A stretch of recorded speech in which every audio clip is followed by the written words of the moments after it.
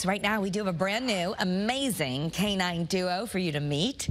Get your cuteness quotient for the day. Here's Channel 3's Renee Danino to tell us more about the partners from the Easton Police Department, I should say.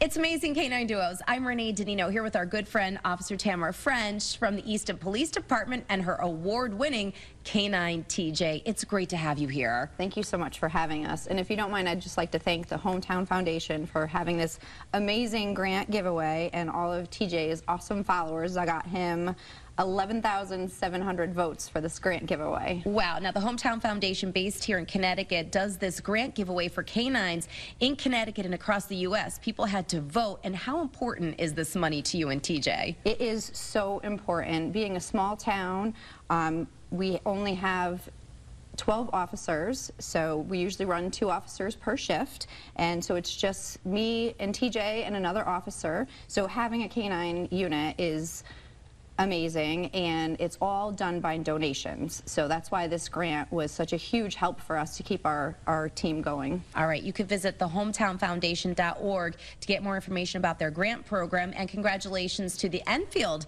Canine Police Department. They came in second place too, and they got some donations as well. Now, what are your roles and responsibilities? So TJ is a patrol dog, which means he specializes in handler protection and tracking and narcotics.